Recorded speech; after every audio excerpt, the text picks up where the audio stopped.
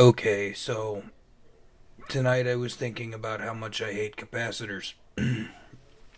And I hate capacitor testing tools. Let me explain myself. This first thing is actually kind of new to the bench. It's an ESR tester. It uses a 100 kilohertz signal to measure ESR in circuit. Very cool.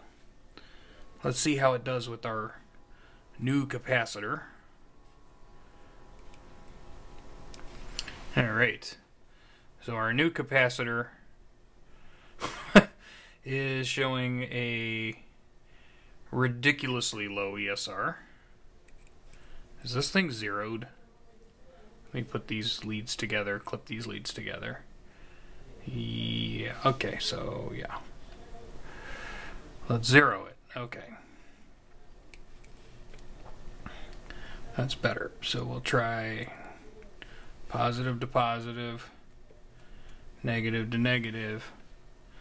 Okay, so it's showing a pretty darn low ESR, but it's a pretty darn new capacitor. So that would pass our test. It's a new capacitor. I know it's fine. Let's try some other ones. This is a mystery capacitor, if we will. Put that on there. Again, pretty darn low ESR. Seems like a good cap. How about this one?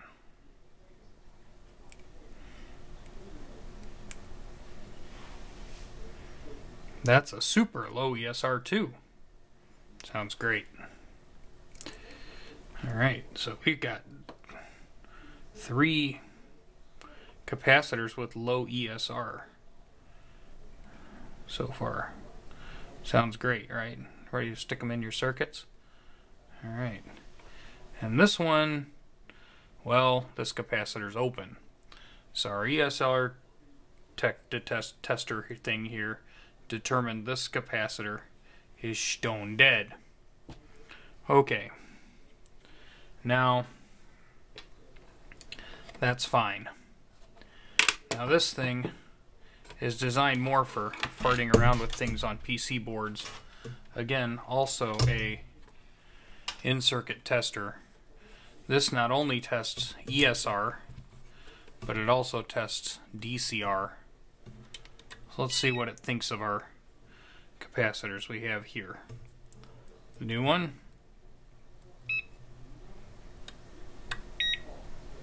Yep. Nice, reasonable ESR reading. This is a really big capacitor. And makes sense. DCR normal. And ESR is there. Okay. How about this one?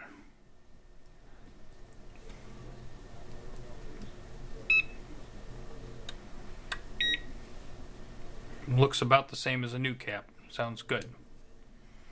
Of course, this one passed our ESR tester, so we know this one will be fine, right? DCR is low. Okay. Well, that passed the sniff test with our ESR tester. Why doesn't it pass this? This is the only probe they give you with this. It's kind of a pain in the butt. So, these two are still on the okay pile. This one's on the questionable pile. And this one, I think we did decide that this is dead. Yeah, that's dead. Okay.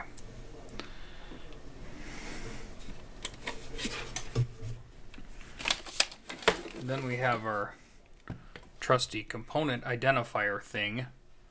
Let's just see what it does with our probably stone dead capacitor. If I can get it to go in the little lever there.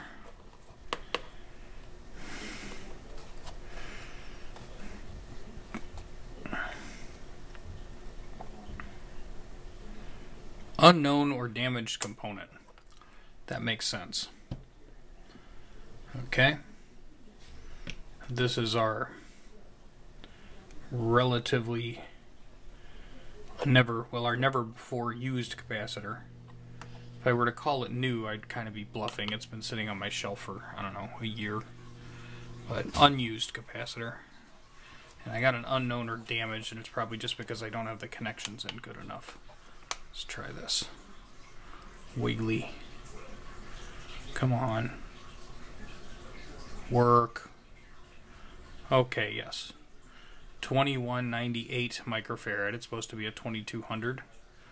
The ESR on this one is allegedly higher than it is on the ESR tester. This ESR tester gave us the lowest ESR rating. This one gave us, well, about 0.25, and this one gives us 0.55. So, yeah, they're all over the place. Okay, so, fine. How about this capacitor?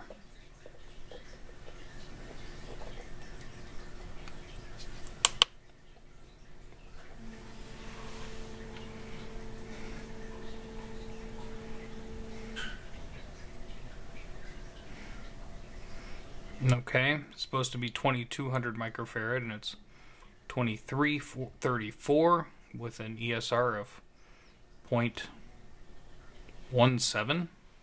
This must be a low ESR cap. Now this is the one that my original ESR tester said, yeah, it's great, it's got low ESR. And this one was screaming that the DCR was bad. DC resistance was bad. And what does this tell us?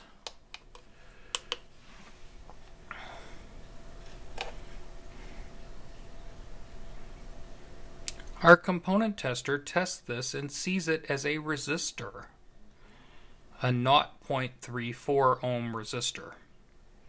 So our ESR tester just told us what the resistance was with a sine wave. This one does both an AC and DC test. That's a little better.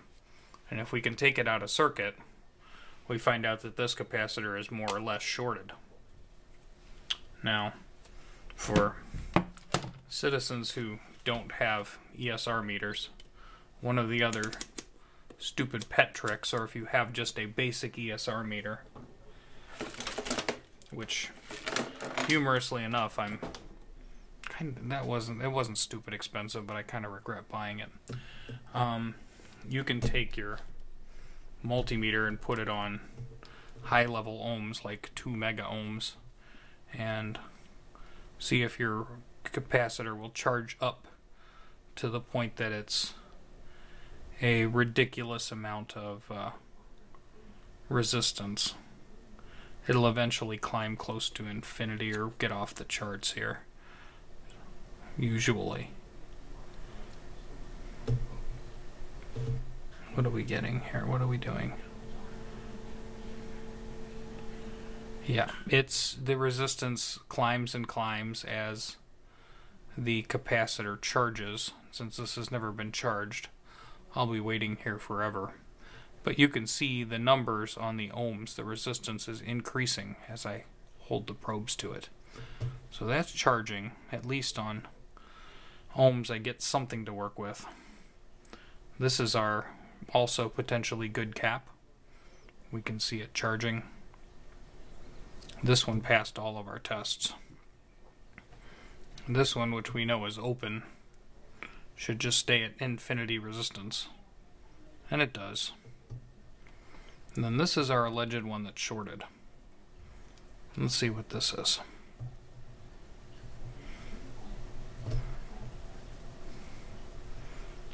This is essentially at approximately 0 ohms and not climbing. So this cap is shorted. Just using the ESR tester alone, I would have been up a creek.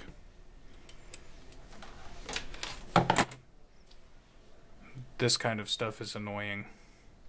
I'm not sitting here trying to bash other technicians and all this stuff, but the guys that are running around solely with an ESR meter, sometimes I feel like they might be missing something.